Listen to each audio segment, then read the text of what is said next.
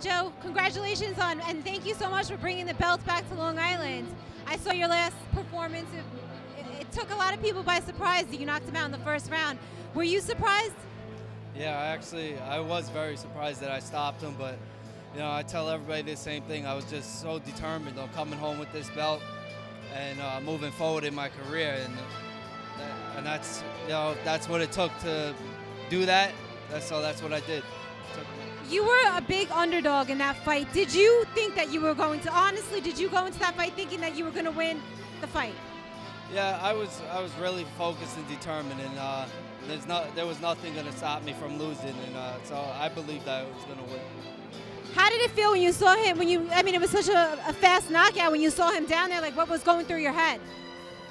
It's just like I did it. I did it. I got the shot, and I took it, and I won it. What's up next for you? Up next, I'm not really sure. We're working it out with Joe DeGuardia and my team right now. There's a lot of different things on the table right now, and we're gonna see whichever is the best we're gonna take. Have you yet quit your day job? Well, I haven't gone back to work yet. I took some time off, but I think I'm gonna have to head back soon. Tell everybody what you do for work. I'm a local 66 laborer, and you know, do all kinds of labor work. How did the guys in the union feel when you brought home the belt and when they saw that on TV?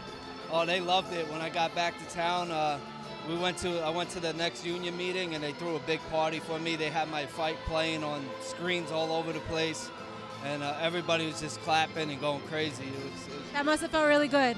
Yeah, very good. Thanks, Joe. Congratulations again. I can't wait to see your next fight. Yeah, thank you. Thank you. You were at Joe's last fight?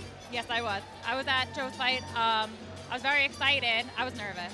But after the fight, it was just like, it was crazy. The crowd was very against him. And then after the fight, they were all very nice. So it was exciting. It was not what I expected. Is it nerve-wracking and scary to have a boxer for a boyfriend? What?